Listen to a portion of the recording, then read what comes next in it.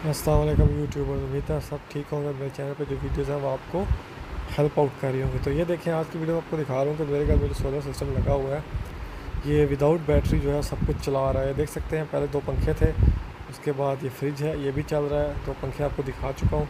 उसके बाद जो एसी है 1 टन का हायर का डीसी इन्वर्टर एसी, वो भी चल रहा है। ये देख रहे हैं वो 16 पे रखा हुआ है।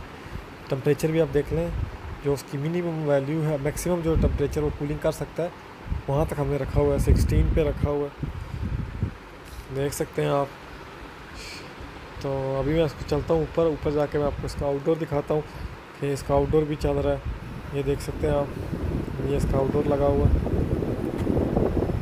ये देख लें।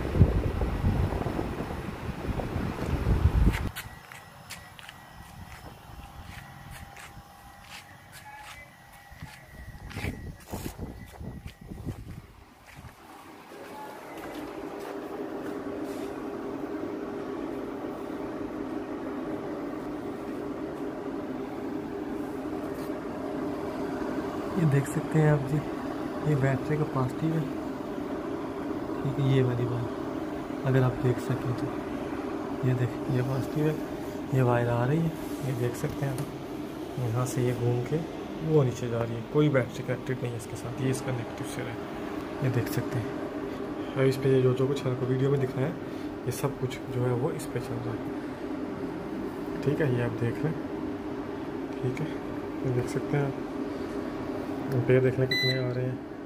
6.2 एम्पेयर आ रहे हैं, 6.5 तक जाते हैं, 3 तक जा रहे हैं।